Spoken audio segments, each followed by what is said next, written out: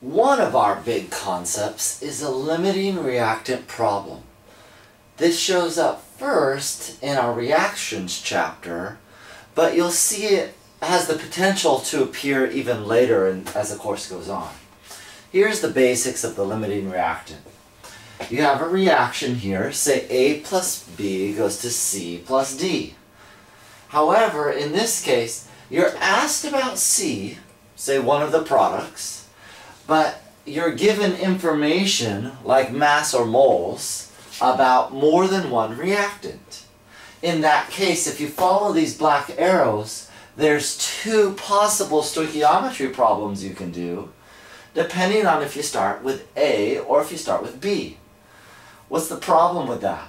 Well, that'll give you two different answers for C. That's a problem, because we know in chemistry, you're only going to generate so much. So this is what we would call in math an overspecified problem. We have two stoichiometry problems. Well, how do we fix this? Because this would be something common that might happen industrially, where you are just starting with a certain amount of A and a certain amount of B, but you might not use all of them completely.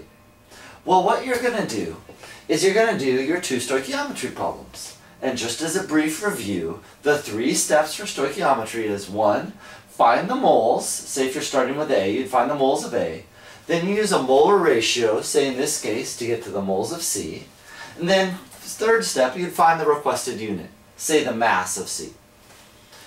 And then you'll do that for both A and B, 2 separate problems, and you're going to go for your smaller answer.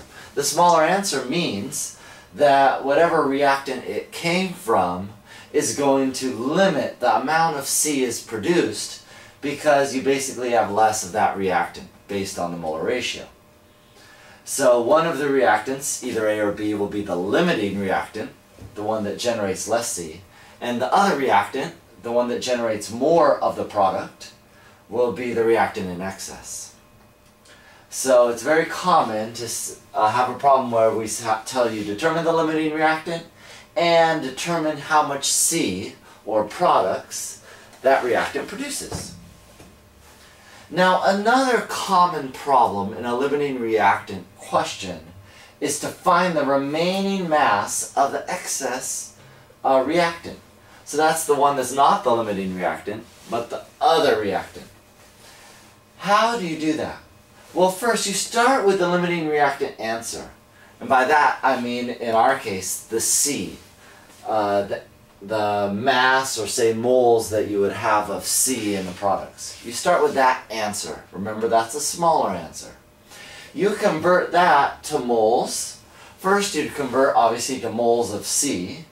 And then you'd use a molar ratio and find the moles of the reactant in excess. So now you do a stoichiometry problem to get the moles of the reactant in excess. Then you'd convert from moles to mass of the reactant in excess. And then notice what we have at that point. Something interesting. We have just calculated the actual mass that was used in the reaction. So we've just calculated this right here. This is a calculated number. It's the amount used. We are given, typically in the problem, how much mass we're asked to start with. Now, the mass given better be larger than the amount used, because that's why the reactant's in excess. So thus, if you use this equation, the amount remaining plus the amount used is equal to the amount given. Then just by subtracting the amount used from the amount given, you can find the mass of the reactant in excess that's remaining. Okay?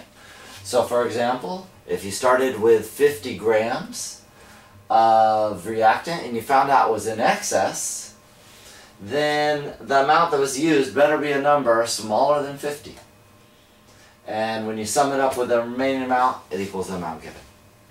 We're going to do some examples of this in class, but first it's important that you get this concept. It all sits in the area of stoichiometry.